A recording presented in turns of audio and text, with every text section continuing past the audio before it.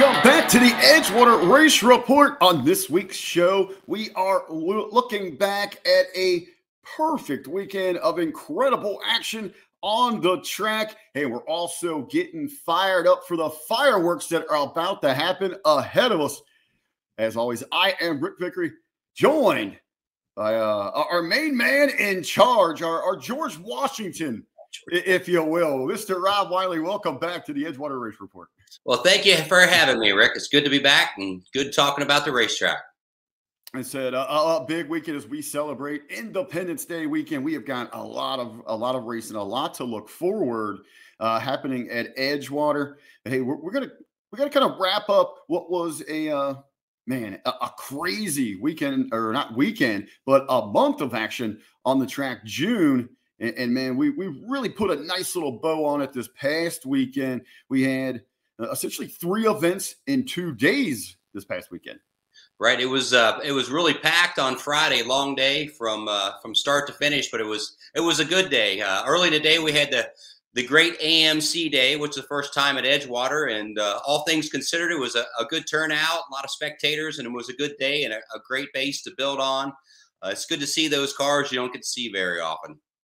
Yeah, here on the show, we're gonna show some of the footage from that day. And when I got there a little bit later, as gates were open at 9, the runs were well underway. But I was blown away, just making the rounds on the grounds, the turnout, the swap meet, and some of the beautiful rides there for the car show. Yeah, some cool stuff. Really neat cars. Love to see them come down on a regular basis for our Muscle Car Sunday and do some stuff like that, because you just don't get to see all the AMC, all the AMXs and all that stuff. It's neat and different and interesting. Little hodgepodge of the way AMC used to be, little hodgepodge of a motor from this place and other parts from that place, and put them all together and make a really cool car. Very nice. As you said, it's a little bit of a different event, but it's about growing connecting those worlds together, helping grow their event, grow ours. We were talking a little bit before the record. I asked you, this was a group from the outside coming in here sponsoring the great AMC day, and also working with a number of another group of party sponsors there.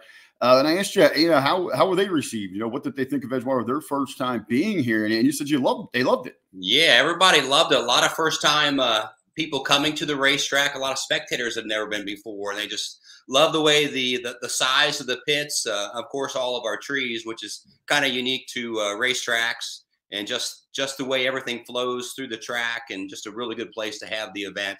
Great shade for the car show, for the swap meet and all that. It was a very, very good environment for them. They were very happy. Now, how was, this is a little bit different and a little risque, looking to try to draw that audience, something outside of the norm. What was kind of the thought, maybe some reservations, and then on the backside, the reception feeling to running on a weekday morning into the afternoon like that? It worked out really well with their first time. They didn't want to try to tie up, weekend date. And so we decided to do it on a Friday early. Makes it easy with workers and things like that. And we just roll into tune-in tests on Friday night. So it worked out well for them. Good first start, and maybe we'll do it on a Sunday next year. Very nice. I was going to say, and I know, talked to some people there. They were pitching, maybe a Sunday there. But I like the aggressive approach. It is something different. And as long as that commitment is there and people know, okay, this is going to happen. Now we know what it is. We can look forward to those Fridays, and you kind of grow from that. Right. Exactly. Well, it is good. So, congratulations to that crew. I know we loved having them at Edgewater. The action that we did have on the track there was incredible. Again, the car show, the swap meet, the spectators. I got there probably around 1:32. It was blown away. Like, oh wow, look at the turnout already. It was great. Damian Terrell, the guy the force behind the event, has been working on it for a while and did a great job. Had a lot of really good sponsors, and it went very well. That is cool. Now, Robbie, a little bit of a teaser there. You said, we started that early, and then we burned it right into the Friday night tune-in test. You want to talk about a great turnout for on the track. A lot of turnout, great spectators. We had well over 100 cars. Unfortunately, we had a couple of boil downs. We had to shut the one lane down at around 9 o'clock, and then we had some synthetic transmission on the other one. Took us about an hour to clean up, but everybody had a lot of hits on the track, and everybody was left happy, and that's what's important. I was going to say, it was one of those evenings. I mean, the weather was perfect. Everyone was running great. We were just rolling through, no pun intended there, round after round. And it seems when it catches you, we lost the tower side there with that spill. And it wasn't too long after that we had to pause for a cleanup there on the pit side. Oh, no, come on. We're right there on that home stretch. But wait, we, like you said, plenty of runs to get in. We got it up to 10:30. I think everybody was satisfied. It's some great runs there. And, of course, going to be back at it this Friday. So we got July 1st. I'm going to flip the calendar to get my dates right here for the tuna test, looking for another great turnout. But, hey, we had the great AMC day, tuna test on Friday, and that just led the way into Saturday, straight Axle Mafia and bracket action back at it. Always love seeing those cars. There was a very good turnout with them. Great bracket race. Everything went real smoothly. We started our open time runs at 1 o'clock. I'm sorry, at 2 o'clock, and that worked out really well. Very, very little issues there. And I'd say, how was it received? That little bit of that shakeup, maybe for those that aren't familiar, that missed last weekend. Go ahead and read.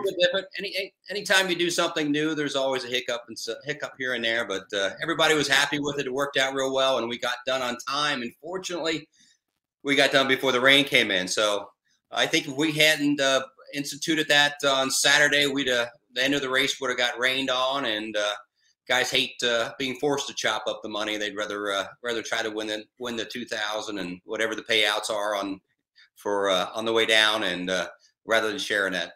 Well, yeah, I always want to run to the finish. I mean, that's the way it's going to be. For those that maybe missed last weekend, going to be, coming out or future, for future races there with the brackets, with the difference in the time runs. Go ahead and re-explain that again, just briefly, so everyone. What we're doing, there's a lot of people that really that 2 time runs is very important to them, and then there are some racers, especially a lot of your super pro racers, that they know what their car is going to run. And they need 1 time run to see where it's at, and they look at it as 1 less time run each time. That's less wear and tear on their engine and their car, and just it saves money in the end by having, they can get more use out of the engine before they have to freshen it back up. And with fuel prices being what they are, everybody's trying to save a buck, and so it worked out really well for the people that had to get the 2 time runs and those that didn't need to do it. So gave that option, and it worked out really well. So essentially out there again for you guys, there is a brief opening when we get running before the races. It gives you a half hour or so to get in there, to get an open run, get that time running, then official time running, then into the racing action. So we're going to go with that rolling forward. Like you said, tweaking it, just a little issues here, but it seemingly saved the day on Saturday. We are talking about those bracket racers, and they are hungry for those points, as each and every week we go ahead and we recognize those standouts from the past weekend. So Rob, let's go ahead and head on into the winner's circle.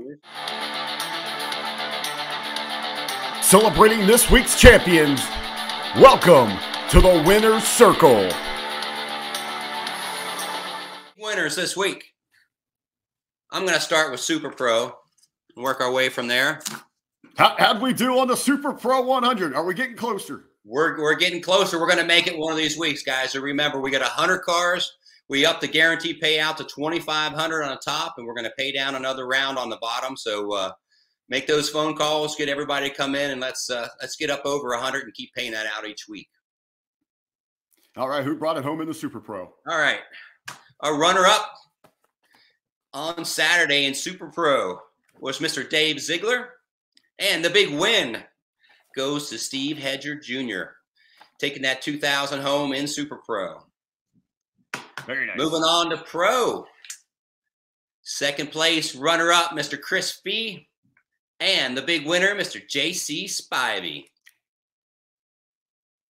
On the Sportsman, held Brian away from that winner's circle. Brian Henderson comes in second, and the win goes to Rodney Johnson.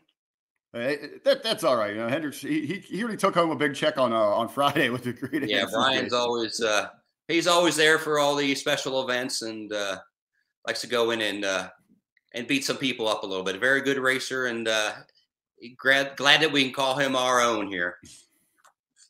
In junior dragster, taking runner-up, Mr. Tanner Martin, and the big win goes to Haley Robbins. Oh, that is awesome. Congratulations, both of those young drivers there. Yeah, good to see that for her. And in bikes, runner-up goes Mr. Ray Pappas. I hope I'm pronouncing that right. Pappas. I believe it's right. I believe it's Pappas. And the big win goes to Johnny Ard. And our special show of the night, the Straight Axle Mafia. And our runner-up from Brooks, Kentucky, Mr. Bill Lyle. And coming from Broadhead, Kentucky, the big winner, Mr. Wayne Burton. That is awesome. Always a treat to have the Straight Axle Mafia there. I mean, such a draw with the fans. Yeah, we got them one more time this year, and we'll finish up strong. Those guys love to come and race at Edgewater, and it's always fun putting them in and fitting them into our program. Now, as we were looking at the bracket action there, another thing really jumps out to me. Each and every week now, it doesn't seem we're missing them. We're getting the bikes in there, and they are also growing in numbers.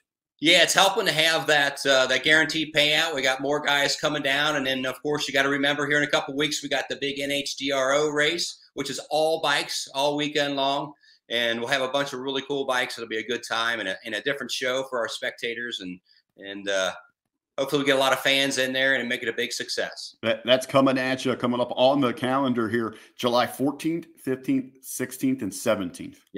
Yep. Thursday night will be tune and test for that, and then Friday, Saturday, and Sunday is NHDRO. Ooh, they're going to be absolutely getting after it, running hard. So let's shift some gears here. Let's get ready for some fireworks, baby, on the track. 4th of July weekend. 4th of July weekend coming up here, getting it going. I'm going to guess here, looking at the forecast, hey, it was a little fingers crossed early in the week. It's looking beautiful here. Looks like it has moved out. It's gonna work with us. So hey, you gotta believe Friday night is gonna be a frenzy to get things going with the tune-in test. Friday night's gonna be absolutely beautiful. We're gonna have a huge holiday tune-in test. Gates open again at 5 o'clock. Track goes hot at 5:30. We race till around 10:30. If we get tons and tons of turnout, we'll race till 11. Sometimes we go a little bit later than that, but we try to be neighborly with all the families around that live around the area. We don't want to make everybody mad on Friday. We got the whole weekend to go. So 2 big days of action coming up here. We're going to get after it on Saturday and Sunday. Hey, and just like a holiday, you want to be pampered, you want to be taken care of. We're going to give you Race More for less coming up on the 2nd and 3rd. Yeah, we're going to have nice payouts and don't have to put a lot of money out of your pocket.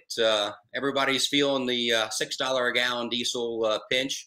So we're going with a little bit lower cost, lower entry race so everybody can have fun and race for 2 days. Our gates open at 9 a.m. We're going to start time runs at 10. And what we're going to do is we're going to get those open time runs till 10:45. We're going to close the back of lanes out at 10:45 and then finish things out.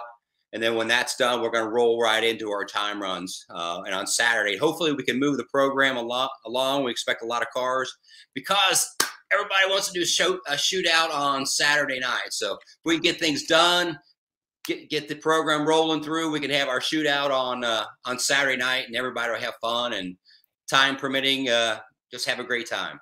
I like the sound of that Saturday night shootout. Hey, so get the program going early. We got the bracket afternoon and the Race More for Less going on. Going into the shootout, you don't need to go see fireworks. It'll happen on the track for you there Saturday night.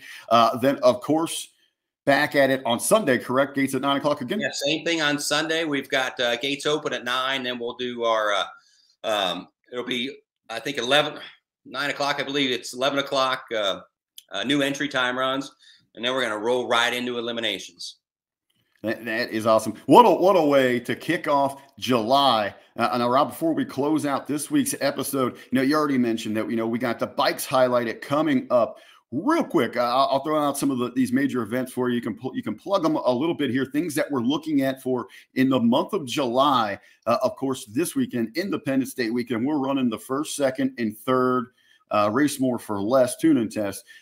Then we're gearing up next weekend, coming back at you on the 8th, Friday the 8th, since the Street Nights is back. Oh, Prep Cincy Street Nights is back, and Ricky says we're going to have the racetrack on kill.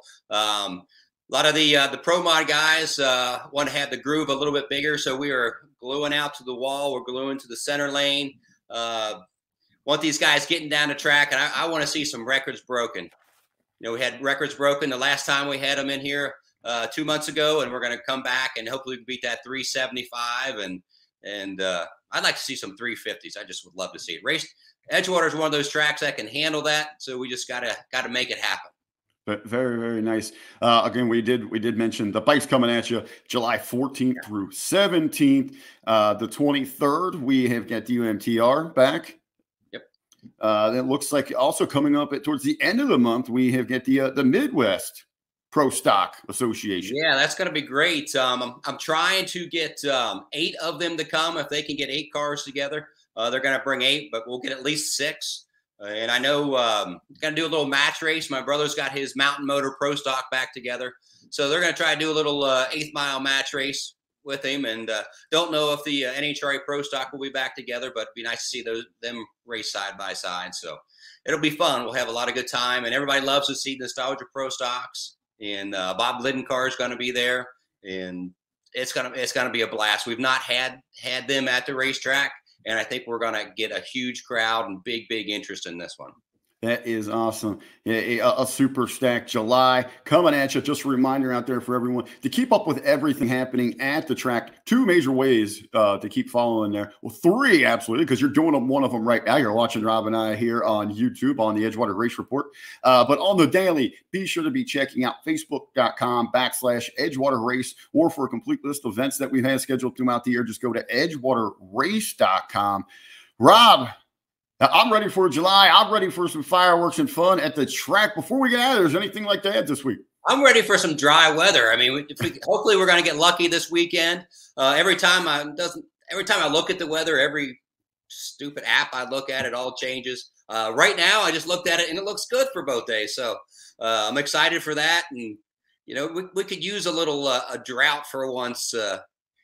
Here in Cincinnati, it rained all the second half of last season. It's been raining all this year, so let's get some racing in and pray for some cool weather in July and dry weather and enjoy ourselves and have some great racing. Well said, sir. Well, for myself, Rick Vickery, again for Rob Wiley, everybody, thank you for joining us. Edgewater Race Report. We'll see you at the track. We'll see you Friday, Saturday, and Sunday. Come on down.